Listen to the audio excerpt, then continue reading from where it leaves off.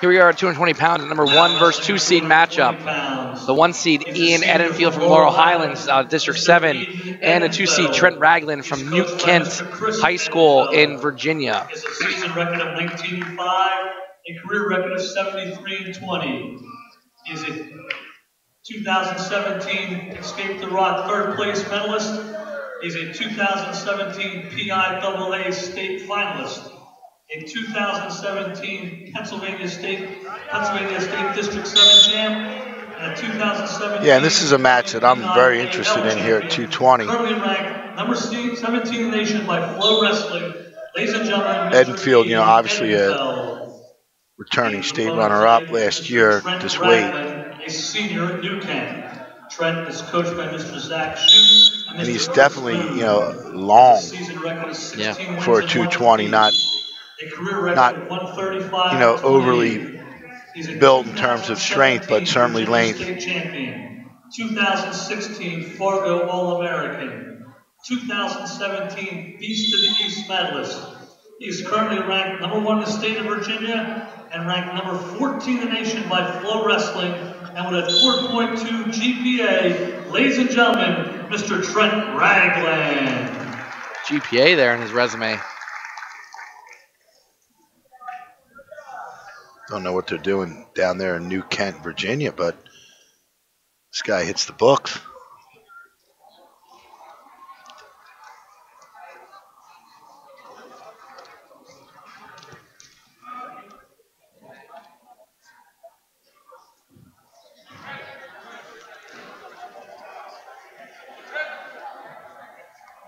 .30 seconds to go here in the first period. Not a whole lot of action so far. These guys feeling each other out. Yeah, just some busy hands, really. Yeah, Ragland getting hands to the face a lot.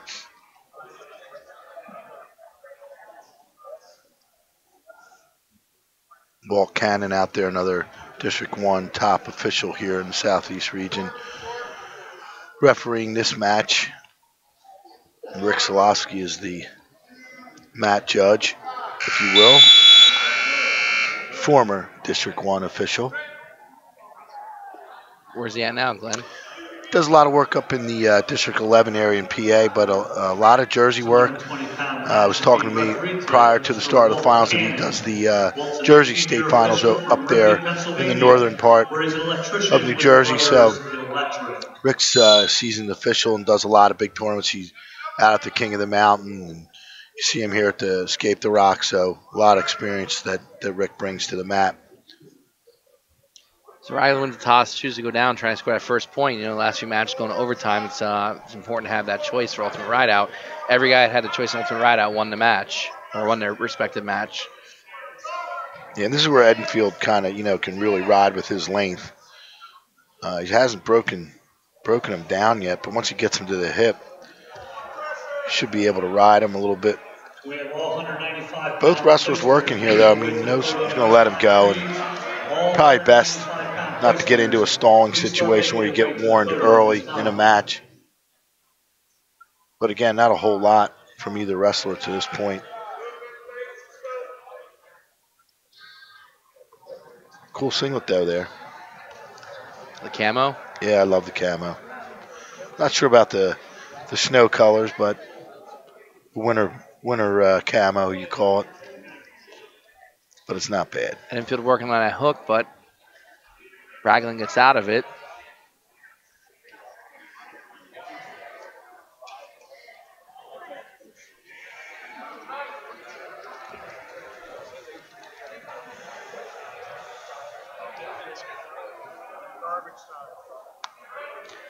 .30 seconds left in the second period here.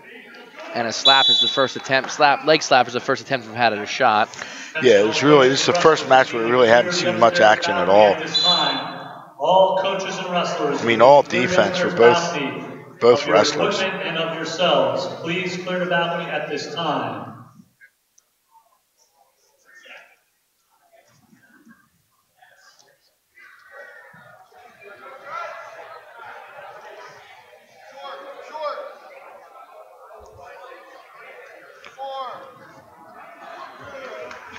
There's an attempt by Edenfield at the buzzer.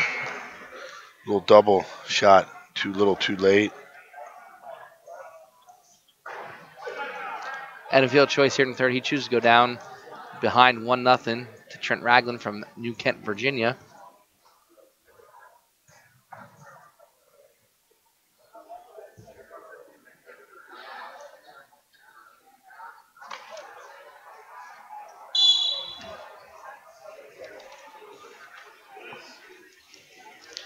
Edenfield to his feet, and he gets the escape 6 seconds into the match. Here we are on our feet again, 1-1. Minute 49 left in the match. We know this very well, this scenario. Pick up your outstanding wrestler sheet at the head table here. And those of you who have, please turn them in. Edenfield complaining that his opponent has some slippery arms there, but Baltz checked him and said no. So we continue. Nice circle and shot attempt out of bounds by. Yeah, it's not going to help you on the line there. We got to get some action here in the middle. Snap down by Ragland. Yeah, good little fake with a snap down. Now he's getting busy. So both wrestlers are busy on the line, but not in the center. Typical of a 220 heavy type bout, but looks like the action's picking up a little bit here. Little head slap there by Edenfield. That will pass there. He's on a high double. Set him up there by backing up and coming in. That was pretty sneaky. He came in there with a little underhook with an arm lock of his own. Yeah, and there's our first, call. I think it's warranted. That's your PA bias there, Glenn. Yeah, no, I think it's warranted there.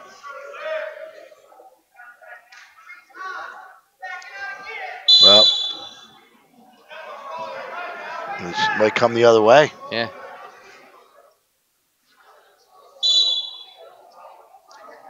There's that double again. Switched out to a single. Ooh, would have cut the corner a little bit earlier and turned him back in. He would have been in better position.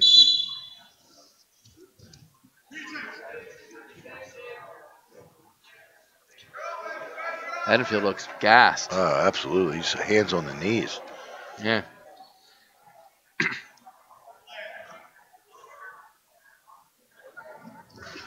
Another double attempt. CBI left that. Ooh. Edenfield still complains that Ragland's too slippery to hold on to. You see him wiping his hands on the mat. I haven't seen that one before. He got him in that front head and was in good position. And I was going to say, he needs to punish him more there. And then he said he's saying it was cut corner. He can't hold on to him. Wrestler here. 22 seconds to go here in the match. Another restart. Surprise, surprise. 195 Man, Ragland may get a sneaky takedown here if Edenfield's not careful. Please.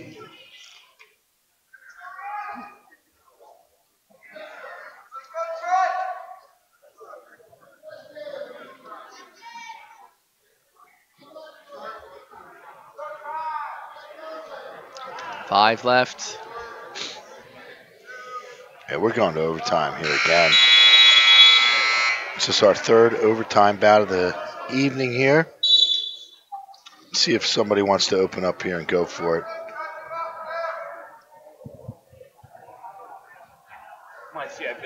Oh, nice sweep single. You are correct, sir. I ran into Harner outside when we were talking.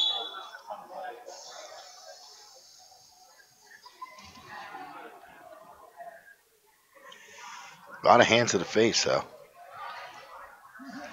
Good shot there by Edenfield. He's got to get height Gets now. in on that single. Cuts a double. And he's got it. There it is.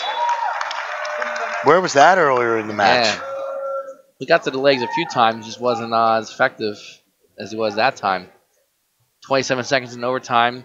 There's your champ, Ian Edenfield from Laurel Highlands.